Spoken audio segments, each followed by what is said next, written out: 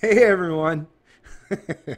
The gun grabbers aren't going to like to hear this particular headline, and it's been reported by all the established media, and I'm sure a lot of them are like, damn, I hate reporting this stuff. But hey, truth is truth, facts are facts, reality is reality. Headline out of Reuters, World News, April 3rd, 2018.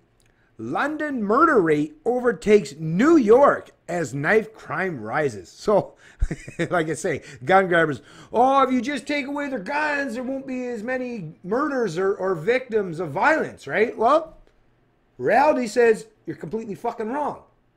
And this is by Alistair Smelt. London police investigated more murders than their New York counterparts did over the last 2 months, statistics show, as the British capital's mayor vowed to fight a violent scourge on the streets that he helped create. That's the thing. Problem, reaction, solution. That's politics. That's government 101. They create the problem, propagate through the media the reaction, and then offer solution. There were 15 murders in London in February against 14 in New York, according to London's Metropolitan Police Service and the New York Police Department. For March, 22 murders were investigated in London, with 21 reports in New York.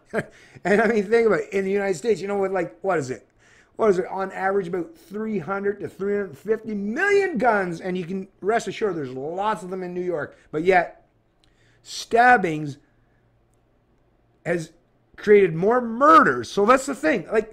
Shocking revelation to you leftists, although not many of you fuckers watch my videos, but I'm hoping the people that do watch my videos share this stuff with those people so they can learn some of this stuff. It's one thing for you to, listen to stuff that you already know, but the whole point of me making this video is predominantly is not to preach to the choir. It's hopefully you'll help share this with other people that really need to learn this stuff. It's kind of important, folks. Really is. But I mean, if you think about it, it doesn't matter the tool, the instrument, or the method that a person used. It's, if you were killed, I'll just ask you as a person. If somebody kills you, you're dead either way, whether it's by a gunshot wound, multiple stabbings, which I would think actually the one gunshot wound would actually, if someone asked me, would you rather die by like a single gunshot wound or a whole bunch of stab wounds, I'd be like, fuck, just make it quick and painless so the gun would do the job a lot better, right? This is what I mean. It's insane. Or like cars or trucks or pipe bombs or pressure cookers or whatever. I mean, tire iron, crowbar. I mean, we are just, basically just big bags of meat and bones.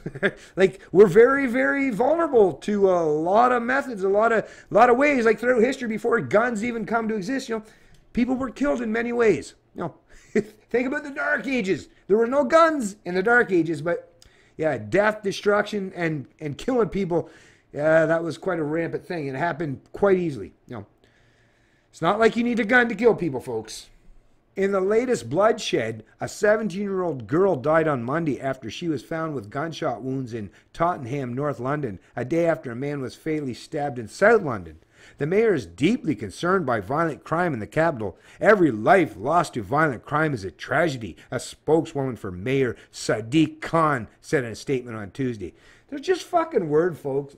They're just trying to appease you with platitudes and pretense of benevolence. But like I say, the politicians, the ruling class, they're actually the ones that cause the most pain, death, and destruction and devastation for the populations.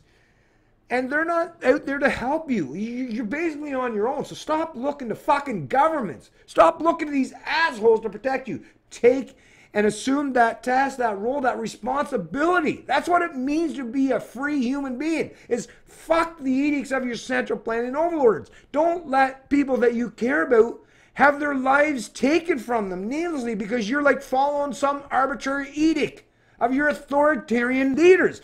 Please, please, please, please, if you care about anything, is reject the politics of the day. If you care about people, then you have to care about them having the capacity and the willingness to defend themselves. Everything else outside of that is just politics. It's just people playing that political divide. So reject, like I say, just reject the bullshit premises. Reject, I don't care what kind of language they use. I don't care how much deception and propaganda they put forth that tells you that, hey, you should believe what I got to say, or whether they claim that they got some pretense of authority, or that, oh, look at how smart they are because I got diplomas from some school somewhere, or hey, because the government claims that I'm an authority or an expert on a subject.